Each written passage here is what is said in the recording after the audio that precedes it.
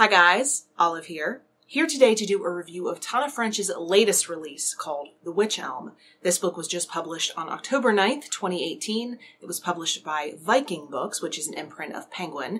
I read an advanced review copy of this book, but the hardcover comes in at 528 pages. You may know Tana French as the author of the intensely popular mystery thriller series called The Dublin Murder Squad. There are 6 books in that series as of 2016, and the series begins with arguably the most popular, 2007's In the Woods. I am a Tana French fangirl. I have read all 6 books in the Dublin Murder Squad series, and despite the fact that I didn't love the latest addition to the series, The Trespasser, back in 2016, I was over the moon when I found out we were getting another Tana French book this year.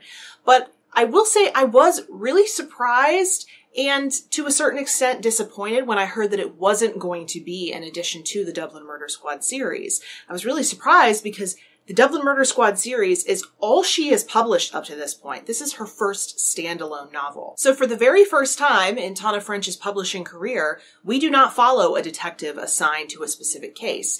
Instead, we follow civilian Toby Hennessy, who has gotten by so far in his life exclusively on his good looks, charm, and luck. But one night, his fortunes turn, and after returning to his apartment from a night of drunken revelry out at the bar with his mates, Toby is horrifically beaten and robbed by a pair of intruders. When he awakens in the hospital after this attack, his luck is somewhat still intact, considering he very nearly died from his injuries. But things that came easily for Toby before the attack are no longer for him. He now has Swiss cheese holes in his memory because of his head injury. One of his eyelids now droops, which transforms his good looks into something more sinister looking. And also when he is up and walking again, he finds he has a limp. And as if these physical changes of Toby's aren't bad enough, after he's released from the hospital, he has to return to his apartment, the scene of the attack, which puts Toby into a dark and paranoid state of mind. More bad news arrives when Toby's paternal cousin Susanna calls him to let him know that their beloved Uncle Hugo has brain cancer and does not have much longer left to live. Susanna convinces Toby to move in with Hugo for a period of time, to keep him company, but also to keep an eye on him. So Toby and his ray of sunshine girlfriend Melissa move into Hugo's home, which happens to be the ancestral family home where Toby and his cousins used to summer while all of their parents were off traveling. Though neither Toby nor Hugo are in the best shape health-wise, this living situation gives them some peace and some happiness. But all of this is disrupted when one of Susanna's children finds a skull nestled in the hollow of the old Witch Elm tree in the back garden. So, much later than the typical Tana French novel, enter the detectives who discover that this skull belonged to someone that they all knew years ago.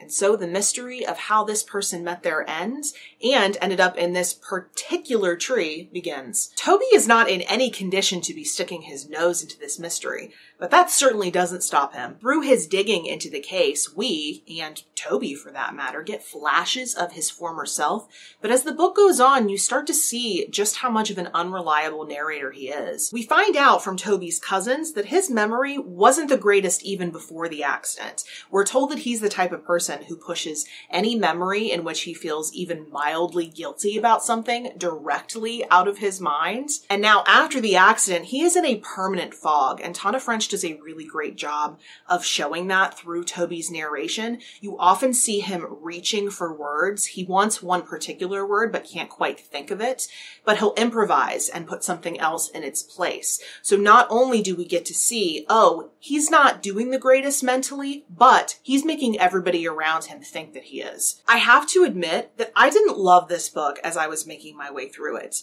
But it definitely is one of those books that I'm able to see the full strength of after the reading experience is over. This is definitely her most psychological novel, which is definitely saying something if you've read the 4th book in the Dublin Murder Squad series, Broken Harbor. There are huge questions hidden inside this slow-moving thriller.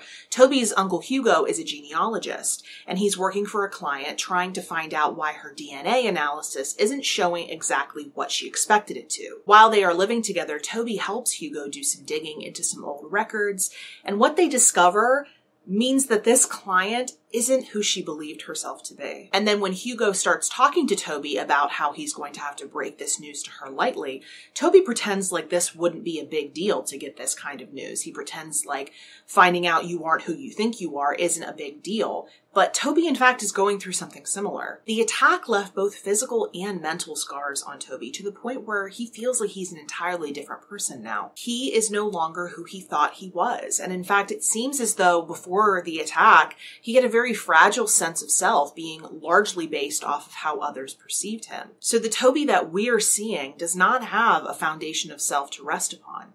And so he starts dangerously teetering toward the unstable. Luck is a big part of this novel as well. Right off the bat, Toby starts bragging to you about how he's always been such a lucky guy.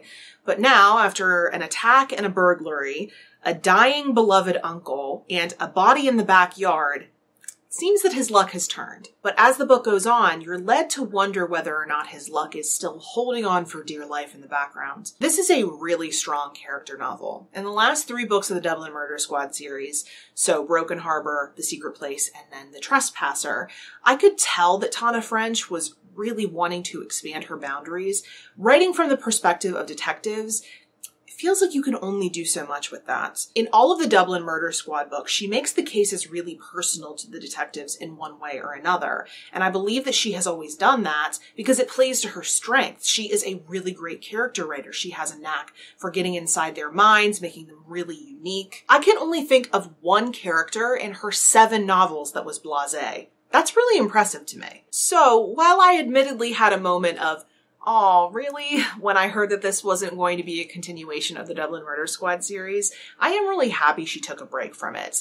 She's really flexing some muscle in this book, and I personally think she can go even farther. This book definitely doesn't have the strongest mystery of any book I've ever read, but Tana French definitely played to her strengths and gave us a great character-based novel that will give you a lot to chew on during the reading experience, but certainly afterward. If you would like to hear more of my thoughts on this novel, I very excitingly have written a review of it for Open Letters Review. I will put a link to that down below once it is posted on their sites. I would love to hear from you in the comment section below if you have read this book, if you're interested in reading it. And if you have read it and have also read the Dublin Murder Squad series, how do you think it compared? Any other general comments or questions can also go in the comment section below, but you can also find me on a variety of different places on social media, and the links to all of those profiles are linked in the description box below. Thank you so much for watching. I hope you're having a wonderful day. I will see you in the next video.